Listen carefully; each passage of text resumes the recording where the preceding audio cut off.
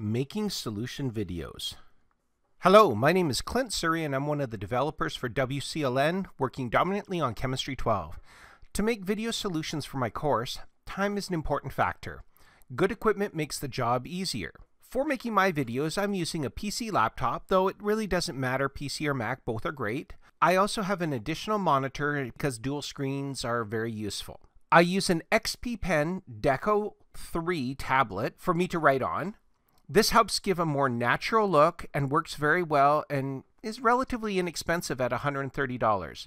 It's larger than most others in this price point. I use a blue Snowball Ice microphone. This is a very cost-effective microphone at $67 and reasonably good quality. A quality microphone will increase the quality of your audio and greatly reduce editing time. I have my microphone attached to a mic stand to help bring the microphone closer to the source, my mouth. For software, I use a few things. I prepare my ideas on paper and then transfer them to a word processor, in this case Microsoft Word. I use WCLN's background, that's the blackboard background with our name at the bottom, and write in Microsoft OneNote, and OneNote's free for use. I use Camtasia to record and edit my video, and if I need to do a screen capture of an image or things like that, I use TechSmith's Snagit. It's a useful little program. There's lots of free versions out there, but I like the functionality of Snagit.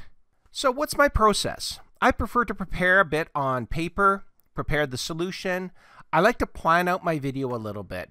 This very short bit of planning time helps me make good use of the screen I'm working with. Sometimes a solution might take up a fair bit of space, so if you've thought about it in advance, you're more likely to be able to fit it nicely on one screen. If not, rather than cramming it together, you'll have a much better idea if you need to make it take place over multiple screens. I set up my software as per the directions on the WCLN Developers Resource for Video Development. Generally, high-quality video, 128-bit audio.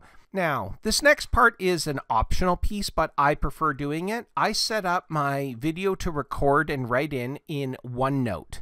It has no part in the video editing itself. It just is a platform for me to put in the background. That's that blackboard piece we use. And it has a nice pen palette set that I can use.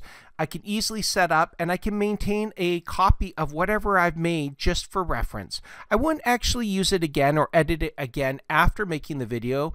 Because these are solution videos, I would just remake the video from scratch, but at least this way I can see the pieces I've done. In OneNote, I create a section for the course I'm working on and the unit.